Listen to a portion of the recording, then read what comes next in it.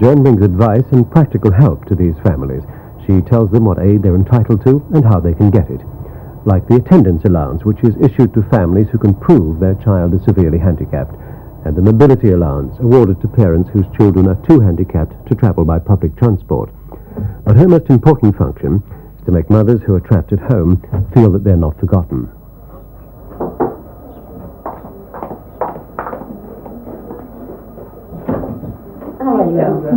What strikes me first of all, as a mother myself, is the sheer guts and how they cope.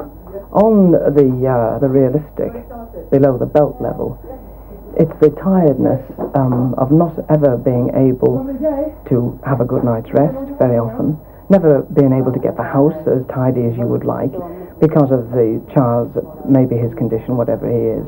There's a lot of work. They have to say, Paxton, manage these, because the other two are older, two babies.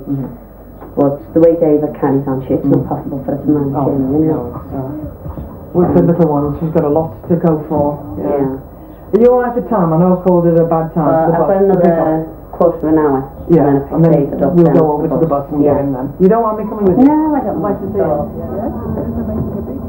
Joan Fazakerley studies the problems of handicapped families on their home ground. She gets to know the family and the child.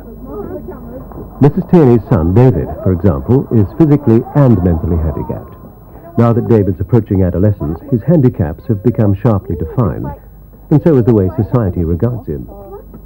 It is still a shock to the onlooker very often to see a handicapped child, and that shock must move across like an electric shock into the mother. I think this is mainly because of lack of knowledge. People are scared about something they don't know anything about.